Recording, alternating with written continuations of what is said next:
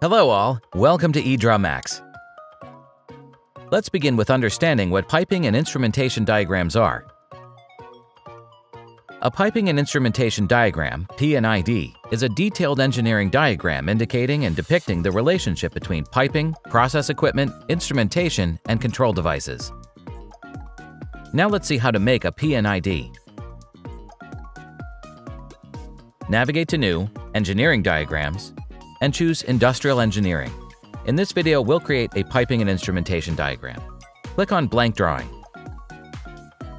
On the left pane, you will see instruments categorized based on their use, like piping and connection shapes, equipment general, equipment centrifuges, equipment compressors, equipment crushers, equipment filters, equipment heat exchangers, equipment mixers, equipment motors, equipment peripheral, equipment pumps, equipment vessels,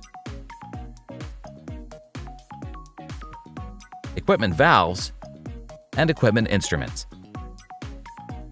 From the Equipment tab, drag the desired symbol shapes on the screen.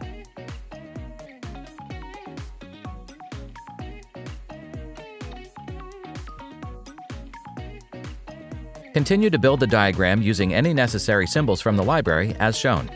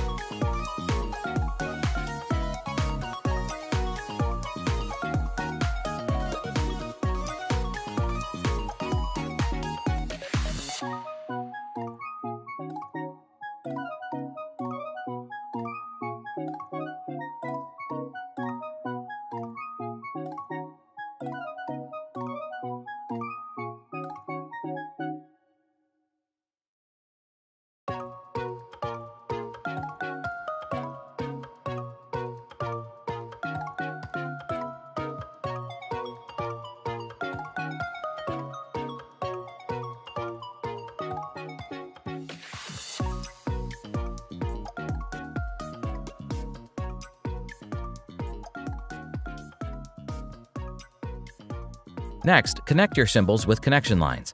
Under the piping and connection symbols in the library, select the different line types and resize them to connect with different equipment.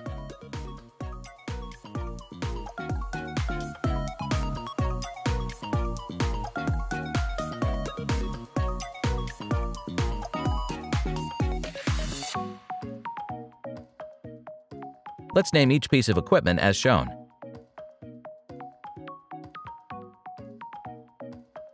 Right-click and choose Fit Drawing to fit the drawing on the screen. Navigate to Page Layout and choose the white color as background. Go to the View tab and click on From Current Page to view the diagram in presentation mode. Now let's look at some examples of P&ID diagrams.